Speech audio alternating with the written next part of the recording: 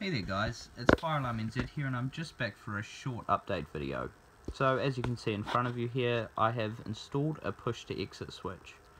I put it on the side of my bedside cabinet because I've been finding lately a lot of people are coming to my front door, generally quite late at night, and they are forgetting to bring their RFID cards. So I will physically have to get up and push that button. I know it sounds quite lazy, but you know, if it's really early in the morning and I'm still waking up, or if it's really late at night, it makes sense just to have a button beside my bed and just push it to let them in.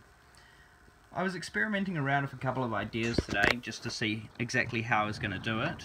Originally I came up with the idea of just having a switch in a project box, and I was just going to run a couple of cables out the side over to the door access controller. But upon later thought, I remembered that I have a couple of encrypted transmitter modules, generally made for home alarm systems. So I decided just to put it in an enclosure and put a button on it.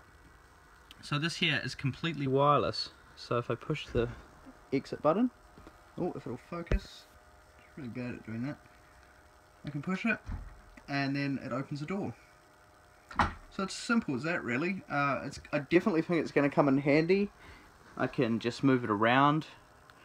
So yeah, I also drew up a plan in just a floor plan design program just to put on the software to make it look a bit more appealing, and it kind of gives you an idea of where the front door is, even though it's not hard to tell. So if this was a bigger installation, you know, you'd have an actual floor plan of the whole building, and there'd be multiple doors on the system, and you'd put each door that you're controlling in the area that it's controlling, so you can just kind of audit where people are going just to keep an eye on their paper trail, make sure they're not, you know, wandering into places they shouldn't be. That's kind of how it's used, but I've just drawn one up as a proof of concept.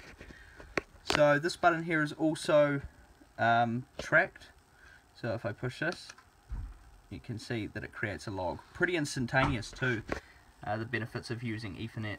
So I think that'll just about do for this update. We've tidied up my monitors a bit. There's cables hanging down the bottom, and I've just all routed them to that corner. I'm going to stick some cable tidy sleeves over them. So yeah, I think that'll just about do it for this update. I'll push the button one more time and unlock the door. But yeah, thanks for watching, and stay tuned for updates.